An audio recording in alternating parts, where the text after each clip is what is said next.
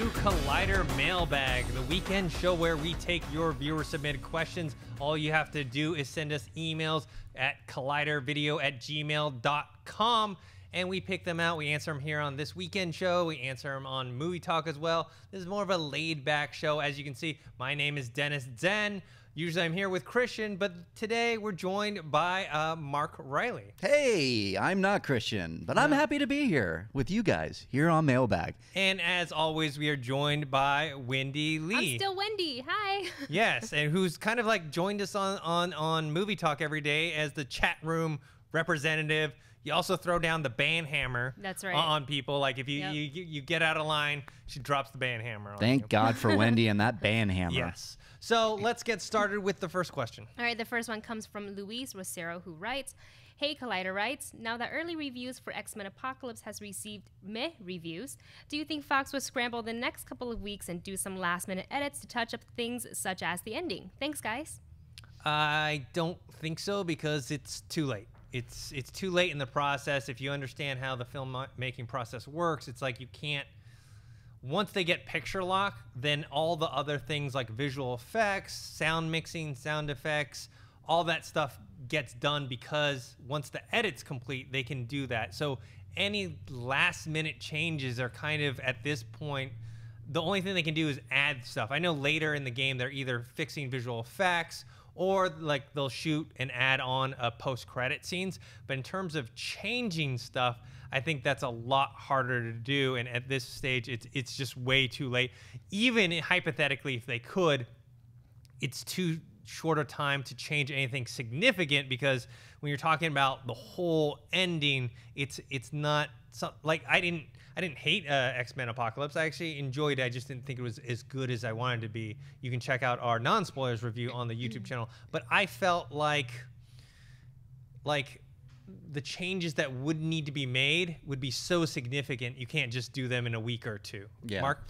Yeah, and I think the only thing that they could change is maybe having all the mutants go to shawarma and eat afterwards. Yeah, it's way too late in the game. And especially, I mean, they released this really early for the critics. So they had a lot of faith in it, I think. And I just think it's maybe just not hitting it. Like you said, you didn't like it that much compared to maybe Days of Future Past. Yeah, I love Days of Future Past. Yeah, and I did too. Okay, so this was more disappointing to me. Yeah, I'm excited to see it nonetheless, and I'm gonna see it. But yeah, way too late in the game. Yeah, Wendy, what do you think? Like, is it too late to change? Unfortunately, I think it is. I mean, the movie comes out the 27th, and this is like what, the 15th or something like that. Yeah. So it's way too late. And I remember also when I watched Goosebumps way back when, and I saw it like 2 months before it came out. Wow. And I wasn't a fan of the film, and I had asked Schnepp, do you think they'll change the ending? He goes, no, it's too late. I was like, but it's 2 months out. He said, no, it's too late. So I just think that it's more work than, I mean, the ending, I think, in order for a studio to really put in the time and effort to change it, the ending has to be atrocious, and that, opinion has to be unanimous across the board. It has to be a World War Z situation where they have to they have to actually reshoot the ending after they had already kind of gone into post and delayed and then done that. Where, like, similar to your example, I saw Gravity almost a year before it came out, and then when I watched it in theaters, the only real significant changes were the visual effects. The edit was pretty much the same. There might have been some minor changes, but in general, it was they finished off the VFX because we saw some previs stuff on there. I'm sure they fixed up the did the sound mixing, but even then, the sound mixing was pretty decent. Yeah, it's just too late. Yeah. All right, what's next? Andrew Pickering writes, Hi guys, I was 9 when I saw Star Wars A New Hope, showing my age. When my son Callum came the same age, I had to choose between the prequels or the original trilogy first. I picked the prequels. So now, do I show him Rogue One or the original trilogy next? What would you guys pick? Keep up the good work, from an English fan who loves the show. Well, Mark, what do you think? What order would you, if you had kids, what would you show them? I mean, I'm an original trilogy guy. I'm going to start with the original trilogy. When I have kids, no matter how many of them, I'm going to start with A New Hope, Empire Strikes Back, Return of the Jedi, then the prequels. And then for me, these new Star Wars stories add an interesting layer to the design of the order. Which actually makes me think, would you go then Force Awakens, then prequels? That's another interesting one. But I would show I would get all of the episodes out of the way. Do it however you would want to show your kids. You know, you obviously started with the prequels. I would start with the original trilogy, then the prequels, then maybe go to Force Awakens, and then the Star Wars stories. That's at least my opinion. Okay, I have it similar but a little different. So I would go original trilogy first. Okay. Then I would do Force Awakens. Okay. Then I would go back to do the prequels, and then Rogue One. Yeah. So it goes. I kind of want to go the original trilogy and then kind of complete at least up to where we're at. Then go back, which that might not work because maybe they want to see the second episode, so they want to do Force Awakens last. I could see some merit in that doing Force Awakens last, where you go maybe original trilogy, prequels, Rogue One, and then do Force Awakens. But that means you got to wait till Rogue One comes out to actually do that order. Exactly. And my mom thinks that Rogue One is actually a sequel to Force Awakens. That's oh, no. That might be difficult, but... Yeah, they have that problem right now. Once they show Vader, hopefully that will change that. Wendy, what would you show your kids? Dead set on showing them 4, 5, and 6 first. Yep. Dead set on just the way I saw it, and so I probably will want to try to have them follow in my footsteps. So I would do 4, 5, 6, 1, 2, 3, but then I would throw the Clone Wars and Rebels in there too. Okay. Oh, good idea. Yeah. Nice. Where would you stick that? So Clone Wars, would you have them watch Clone Wars is episode 2 and then watch Clone Wars? Yes. Watch Clone then Wars. watch Revenge of the Yes, Sith. I would. Have you heard of the shotgun order? No, it's like you watch... Maybe. I think Sam Witwer was talking about that. Yeah, I think it's you watch New Hope, then you watch Empire Strikes Back, then you go back and watch prequels, and then come back after Revenge of the Sith, watch Return of the Jedi to see it all wrap up. I don't know where you throw Clone Wars in that, because that's a big, tall order there. Yeah, because I I just started Clone Wars. That's right. I finished season 1. I'm on to 2. And I kind of watched them in the order they were released, but now I'm looking at some of the things online that say, okay, this is actually the order you should watch it. Yeah. And so I'm going back and watching some of the episodes that, even though they're released later, like in a season 3, they actually take place before season 1. So that's what I'm doing right now. It is a lot of stuff. It's a tall order. 6 seasons of how many episodes? Like 20 something episodes per season. Yeah. So it's all on Netflix now, though, so you can binge. But yeah, I had trouble with the order. I watched them in release order because I'm old school. Yeah, and despite my major criticisms of the prequels, I still think people should watch them just for the story, because I think I've said this before. The story themselves of the prequels is actually good. It's really good. It's something that people should know. It's just more the execution that needed to be fixed. So I still recommend Star Wars fans watching the prequels, even though in my mind there's certain things that are changed. Yeah, I'm with you. All right, what's next? Bryce Ratliff writes, "Hey Collider crew, love the show. You're all doing amazing work. My question involves a potential video game movie that I think could be fantastic. I know that Warcraft and Assassin's Creed are going to be a huge determining factor in the future of video game movies, but I want to hear your opinion on a different video game property that I think has massive potential if done right. Mario.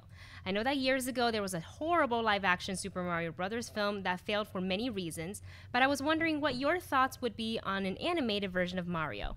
There are many different Mario games with fun characters, stories, and worlds.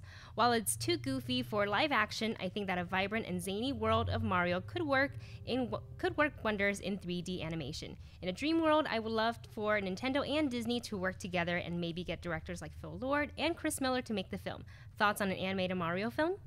I like the way Bryce thinks, because one, he's saying an animated film, because we have Sonic the Hedgehog coming out and they're talking about making it live action. I don't know why it's gonna be live. No. It's not. I'm sure Sonic himself is not gonna be live action, but they're gonna have it in the live action world. Doesn't make any sense. Yeah, a 3D animated Mario makes a lot of sense. Absolutely. I mean, Mario is the most iconic video game character of all time, and so making a movie that fits within what what the audience is and how it's going to be received. I think that's the only way to go. And yeah, Lord and Miller would be great for it. I mean, too bad they're busy with Star Wars, the spin-off movie with Han Solo. But I like that idea. Yeah, Reilly? I think it's a great question, and I think it's a great idea to do the animated, especially with the Lord and Miller. I mean, I love the Lego movie, so to take that kind of way of looking at it and putting it into a Mario movie, there's a lot of possibilities. I don't know, who else would you think could do it like justice, like Lord and Miller? I forgot who directed Wreck-It Ralph, but something like that. Because It's a Wreck-It good Ralph call. had Sonic briefly in it, and they asked why Mario wasn't, and they were saying they wanted to save it to have him a bigger role than just a cameo. So maybe when they make Wreck-It Ralph 2, which, by the way, I don't know why they aren't. I know they're making it, but why they aren't rushing to The director get for it? Wreck-It Ralph is Rich Moore. Okay, well, how about him doing a Mario movie, or at least including Mario in a significant way in the sequel? What do you think about a 3D Mario animated movie? I would see that way before I see a Mario live action. I remember seeing that atrocious thing years ago, and I was like, what is this? This is not at all like the game that we played. So I think in order for Mario to work, it would only be in 3D animation. I really don't see how they can, not even like how they, what is that called? Kind of half live action. I guess it's called live action, right? If they make They still call they still call it live action. Like you're talking about like something like Chipmunks, right, Smurfs. right. But I just don't see that working. Usually films like that kind of turn me off. They turn me off. The only one that ever worked for me was Paddington. The rest of them, and even then going into it, I was like, oh. Yeah. Don't But if want we're to see it. talking like Nintendo properties, I would love to see Legend of Zelda before I see Mario, but I That wouldn't one I want could Legend see. of Zelda live action. Yeah, I could see that live action. Yeah, that story lends itself to a great live But do action. you really want to see a Mario live action? Like, that's terrible. No, I think because of the it's a Mario. Yeah. Yeah, no, because of the world and the zany characters, like you said in your email, it just lends itself to a great animated movie. You got the worlds, you could do Mario Kart, you could do Space Mario, whatever, all the different ones. I'm all for that. All right, what's next? Yoshi! All right. Derek F. Walker Jr. writes, what are some of your most pet peeves of things that take place in movies? For me, it's the premature celebration. Like every time they have a monster or alien ship with their most powerful weapon, they always celebrate and then they say there's not even a scratch on it. Or every time a movie launches a spaceship into outer space, they clap, but seconds later it always blows up. Does it? I don't know if it always blows up. Yeah, the movie's over then. Yeah. I don't know, but pet peeves. That's a good question, actually. And I'm trying to think. I notice this. Maybe it's because I love movies. I love writing. So I know the exposition setup where it's like everything stops and the two main characters go, okay, so let me get this straight. We got to go rob a bank, get two people to get the car, and then do something with a gun and blah, blah, blah, blah, blah. And it sets up kind of the plot. That always stands out to me, but in the hands of a good skilled writer and director, it kind of works. But I don't know. What do you guys think? Wendy, do you have one? I have one, but I want to hear yours first. All right. For me, it's like the slow motion shots that last just too long in those like climatic battle scenes, or just the where you're like, let's hurry up, and it's like, and I'm like, come on, just get to the point, just show us how it's gonna end. And I feel like I'm seeing it more and more recently in these movies where I'm just like, I could have gone to the bathroom and come back, and they still be doing this. Dennis? For me, it is something that bothers me, and it is supermodel hackers. So I am with you. I'm not saying that hackers in real life can't be attractive. Look, Black hat. I'm sure they are a wide range, just like everyone else, right? Sure. Let me list off some of the hackers from movies in one television one. Chris Hemsworth in Black Hat. Yeah. Hugh Jackman in Swordfish. Yeah. Sandra Bullock in The Net. Okay. And then the girl that plays Missandei in Game of Thrones, she was a hacker in Furious 7. Okay. And then if you guys ever watched Agents of S.H.I.E.L.D., Chloe Bennett plays Sky/Daisy, and she was a hacker. Okay. Come on. Yeah. Really?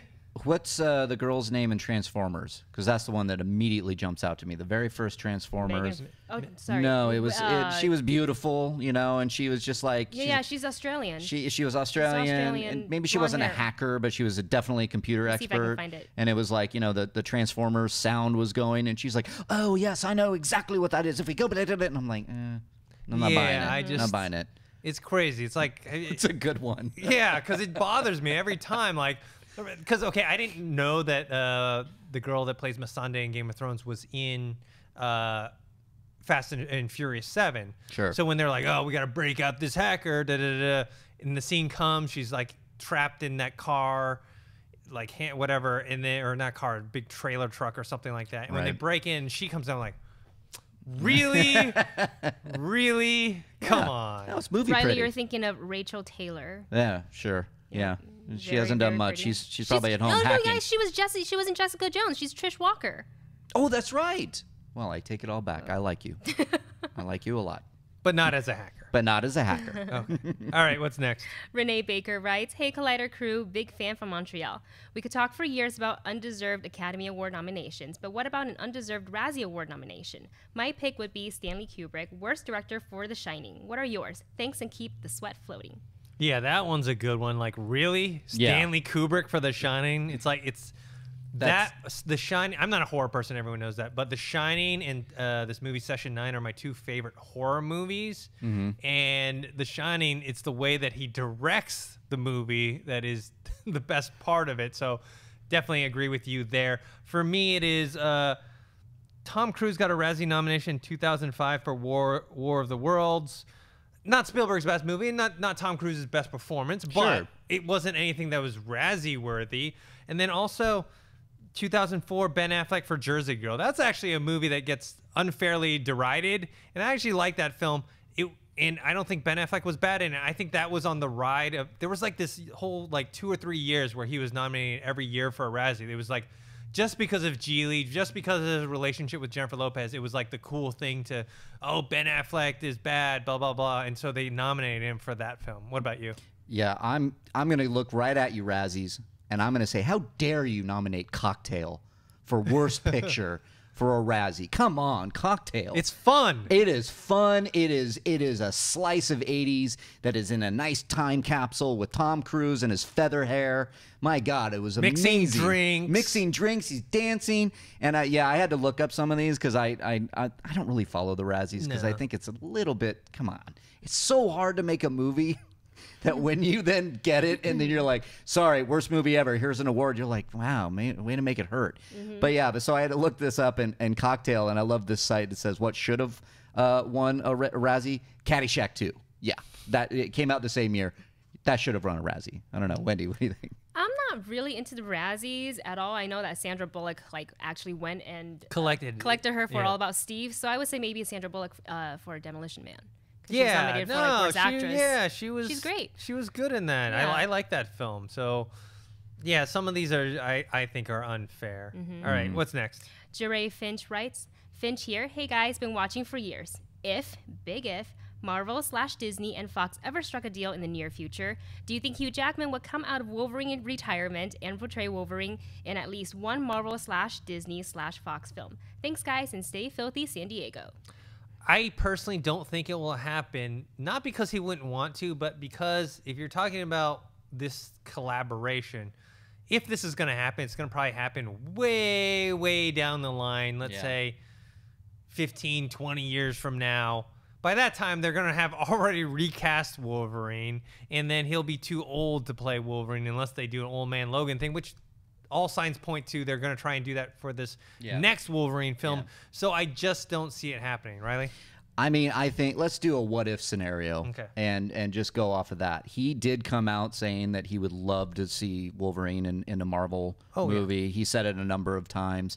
So let's say Old Man Logan comes out. It does great. He retires. He walks off into the sunset. And a year later, they announce, I think he'd definitely come back because he would want to do it. And if it was soon enough. But you're right, Dennis. It's going to be so long before this might ever happen. There might have to be a lot of failed X-Men movies before finally, Marvel's like, you know what, can we get this back like we did with Spider-Man?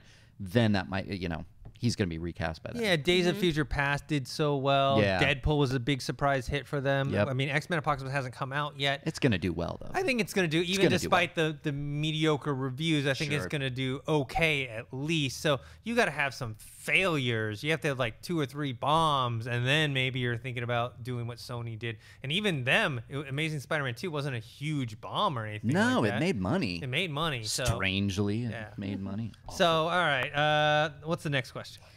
BPDSCM 2019 writes, "Hey Collider crew, I'm a huge Teenage Mutant Ninja Turtle fan, and there's a question I've been wanting to ask you guys.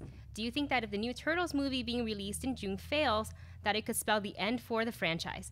They've already gone through so many reboots in both film and television that I'm afraid they may stop making more Teenage Mutant Ninja Turtle content. Thanks for answering the question. I hope you have a great day." Well, I think it's similar to the last question where I don't think one failure will do it. One, I don't think TMNT is going to fail. I think it's going to do pretty well. I don't know what you mean by reboots. I mean, I think on television, yeah, there was a bunch of cartoons and animated series, but on movies, it's only really been one reboot. We had the ones in the 90s, and then they did this one most recently with, you know, instead of the animated one too, right? Animated yeah, movie. I don't count that though. Yeah, I don't count that. So no, and then also the other thing is merchandise. I mean, you're selling so much merchandise, T-shirts, toys, figures, whatnot to the kids. They love it. They're making money off that as well. Even if the movie ticket sales aren't as good as they want them to be, there's so much merchandising. Yeah, Reilly? Yeah, I think it's going to take a huge fail if they're going to reboot anything.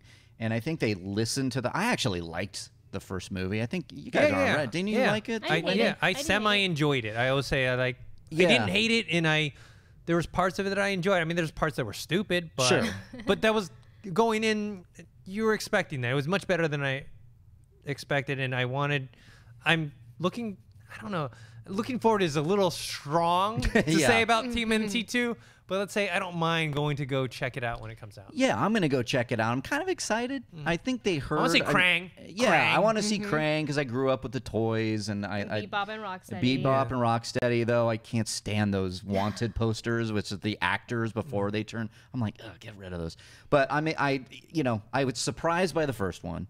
And I was like, it wasn't terrible. I think they needed to focus more on the Turtles, which it looks like they're doing. So if we're going to get a semi-decent Teenage Mutant Ninja Turtles, it's going to keep going. And it will take a gigantic failure, like Fantastic Four level bad for this next movie for them to even consider rebooting. Wendy, what do you think? I don't think this movie is going to fail. In fact, and I really didn't like the first Turtle that much, but I didn't hate it. I am slightly more excited about this one than the first one. I don't know if it's because Stephen Amell's in it, and That's I got another excited. good thing about yeah, it. Casey Jones they put back in. So I don't think they're ever going to stop making this content. They're just going to keep rebooting to fit the generation. So they have that new Nickelodeon's animated series that I've been watching. I think season 3 is the last one I watched because I don't have cable, so I can't continue to watch it. But I got really into that, so I think maybe that kind of excited me more for this film coming out.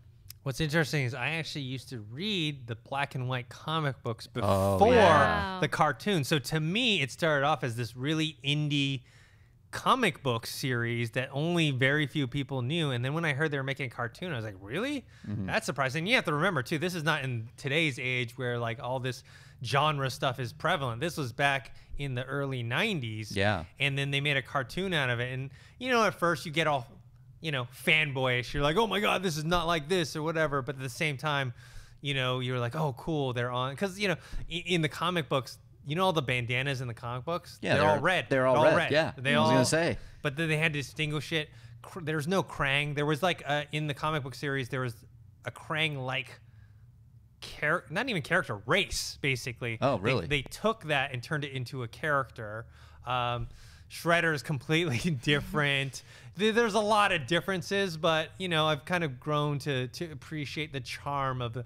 I mean, the Teenage Mutant Ninja Turtle comics was like rated R. Like, I remember these comics when you were talking about it. I didn't get into them like you, but they were gritty. Yeah, cutting people's heads off, you know, slicing people bloody. It was supposed to be kind of inspired by Frank Miller's Daredevil and Ronin, and like it just...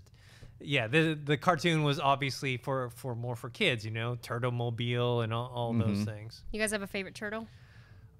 In the comic books, it was Leonardo. He was the leader. He was the most honorable one. Raphael was always kind of the bad boy. They've kind of followed that. Yeah. In the movies, I like Michelangelo just because he gives me comic relief, but Leonardo overall. Yeah, and in all the movies, I gravitate towards Raphael for some reason. The bad boy. He's the bad boy. He's got a chip on his shoulder. Yeah. I especially liked him in the original The live 90s action. one. Yeah. Yeah, the 90s one. That was a great, because I just remember that rooftop scene where he's taking on all of the Foot Clan, and he's by himself, and he's giving it to him pretty good, but then he gets his ass whooped. So. Yeah. What's surprising about that first movie is actually very faithful to the comic book. Is it really? I mean, not completely, but much more faithful than the cartoon ones. Yeah. And that's why you had like those scenes in them. All right, what's next? All right, this one comes from Joseph Codron, who writes, "Hey Collider Gang, been enjoying your videos for about a year now. Keep up the great work. Now my question is a little touchy, but I believe it's very interesting and wanted to hear what y'all think. Now with great characters played by great actors in the MCU such as Chris Evans and Robert Downey Jr., I was wondering what will happen if one of these awesome actors would pass away, God forbid, but what would happen? Do they kill off the character, recast, or make a reason why the character isn't around anymore? Love to hear your thoughts. Thanks." Well, this is a nice way to end. This is our last question. Nice upper question to end off on. But the answer is they would just recast. Yeah. But what they would do most likely is they would try to find a way to write out the character for a while. Yeah. Then recast them and bring them in at an appropriate time. I mean, you saw that happen with Heath Ledger and the Joker. When he passed away, at first everyone was like, there could never be any Joker ever again. Heath Ledger is not the first, but the last person to ever play this role. You know that's not going to happen. They're not going to sit there and go, oh, wow, this is the most popular, a villain for the most popular comic book character. They're not going to throw him away. Right. They're going to wait a while. So that's what they would do. They would write out, oh, Captain America, he went deep secret undercover mission. He'll be back 5 years from now. They'll recast and bring it on. That's what I think, Reilly. Yeah, God forbid. I'm knocking on all sorts of wood that these guys stay with us. And it's not like it's Marvel as a brand, so that brand continues every day in the comics. So they're not going to just get rid of Iron Man. They're going to do exactly what you said, Dennis. They're going to recast it. And it's not like Paul Walker with Fast 7, where they kind of have him go off into the sunset, and that's a nice close for a character that wasn't based really on any comic book that lives on past these movies. So, yeah, they would just write it in, a good story, hopefully, and then recast years later. Maybe after, especially if we're talking Marvel, maybe after a lot of kind of things happen that kind of round out a phase, and then, like, reboot a actor with other characters that might, contracts up, so they're going to bring in a whole new set of actors, which is always interesting. We always wonder what's going to happen with MCU after all these great actors' contracts are up. Yeah, and not dying. Yes, in that scenario, then you would see them brought on much quicker because it is just a recasting thing. It's not a disrespectful of someone's passing. It's more of, okay, their contract's up, they didn't want to come back, or we couldn't negotiate, so let's something like the Terrence Howard, Don Cheadle situation. Yeah. They just recast it. They couldn't come to an agreement, and the movie came out, but that wasn't a death or anything like that. Wendy, what do you think? Well, I think, these are just major characters. So if like something were to happen, they would have to, put that brand or that character on hold for a few years, wait, recast it. Now, if a death or something like that were to happen during production, I think that's a whole different story. The only way I can see around is if it were to happen to Iron Man, because he's an Iron Man suit. You can get someone whose voice would sound similar to Robert Downey Jr.'s and then just do it that way. But with any other character that has their faces showing, that would be much harder to do. And they would have to either find a way to explain that why they're not present, or, I don't know, reshoot. And also, what time? Is it at the very beginning of the film, or is it the end? I'm talking about the production schedule. You have not a death, but you had what happened with Dylan O'Brien in The Maze Runner, this sequel. He got hurt, and it wasn't far enough where they could finish it, and then he's the main character, so they're like, all right, you're indefinitely delayed. Yeah. All right, guys, that's it for this episode of Collider Mailbag. I want to thank the people joining us at the table. Wendy, where can people find you? Oh, you can find me on Twitter, Instagram, and Snapchat at Wendy Lee Zaney. And Mark Reilly, where can people find you? You can find me at Instagram and at Twitter at Reilly Around. No, Wendy. Is everybody there we okay go. over there? Yeah. Hey. He cut to me, and then he had Wendy's thing up, and then he cut to you, and then Oh, it's anarchy. yes, yes. It's anarchy. Yeah, so yeah, go follow me on Twitter. Okay. And I'm Dennis Zen. You can follow me on Twitter at ThinkHero or Instagram Dennis.tzng. Don't forget to subscribe to this YouTube channel. It's youtube.com/Collider Videos. We got a lot of good stuff coming up. We just had the Schmodown on Friday. We have Jedi Council, Heroes, Movie Talk, TV Talk, Deadpool commentary. Oh, yeah. Oh, yeah. Trailer reviews and reactions. We got it. We got it all. We Yes. got it all on Collider Video. It's Yeah. some good stuff happening I over think there. everyone here, including myself, we just like when we go to sleep, our hands are on the computers at the same time. Yeah. Just like I've been learning editing to and writing. Yep, I've been learning to write while I'm sleeping. It's like really it's a Adam's- great talent. Adam switches in his sleep. as Yeah. well. Yeah. Okay. All right, guys. We'll see you guys tomorrow. Hey guys, if you like this video, click the thumbs up button. Also, make sure you subscribe to our YouTube channel. It'll help you stay up to date with everything we've got going on here at Collider.